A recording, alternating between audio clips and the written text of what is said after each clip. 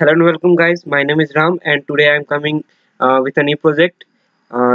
This is it's a game, so it's called a 4 DOM pick game. So this is the overview of this project. So I will run the project and show you how the game is working. So and the project is in HTML CSS. So let's show you how the game is running working.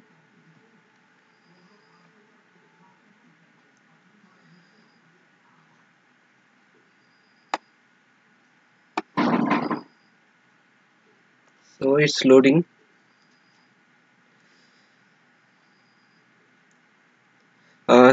So the game is loaded successfully. So this is the layout of the game, and I'm showing you how this game is work. So defaultly the final score of this game is 100. If you play the game, and if player one reach 100 point uh, faster than player 2, then the player 1 will win. So you can set final score right here. So uh, before setting the final score, I am showing you default game. So just roll the dice. It's coming 9, right? Here showing 9. So if you think that the point is maximum for the current dice, so you can hold the point, or you can roll dice again. You have three chances for rolling dice, and then you can hold the current point. So right now I'm rolling dice for more point. So it's now it's coming 6 plus 4 10, and if one more time it's coming 10 again. So I am holding the point. Now the player 2 chance. So roll the dice.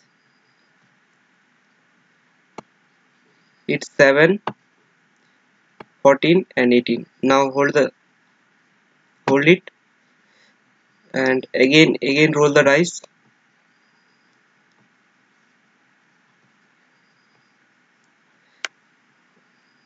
and hold it again the chance of player 2. Hold the game, uh, roll dice and hold the game. um, this is a game. So um, from both the player who reach the 100 point fast, and then player 1 will be win. So I am running the complete game. So roll the dice, hold it, again roll the dice, hold it.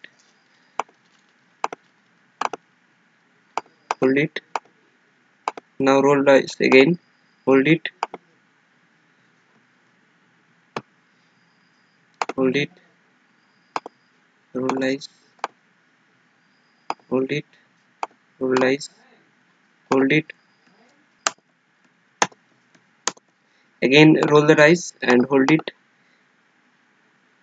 Set the final score to 60. Enter. Now roll the dice, hold it. So player 1 reaches 60 point 60 point faster, so player 1 will win the match. Now if you want to restart the game, you can click the new game. So this is the game, and this and I make the game in bracket ID. So if you want to download the bracket ID, I have described in the description box below. You can download it from there, and in that file you can found all resources of this project. I have included all of this, so you can download there. So thank you for watching this video. If you like this, please subscribe my channel, and please don't forget to like the video. And and I'll be soon in the next part of the video. So thank you for watching this video.